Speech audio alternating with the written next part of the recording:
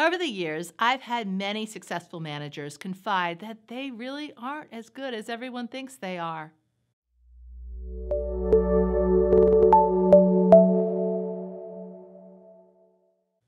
They feel as if their success rests on a knife's edge.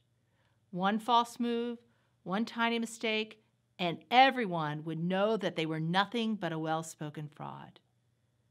This is what's known as the imposter syndrome. Imposter syndrome describes that feeling of strong self-doubt, that you're a fake, that your success is due more to luck or your ability to fool people than it is due to your work, and it often comes along with a fear of being found out.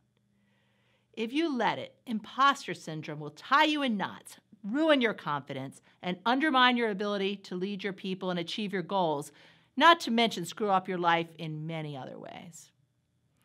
I know.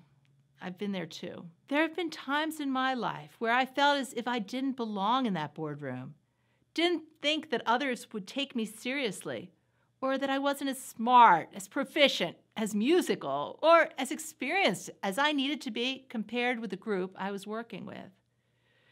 The brutal truth is that you can't be the manager you need to be when you're tied up in knots like that. You'll try to overcompensate, or you'll stay silent when you should speak.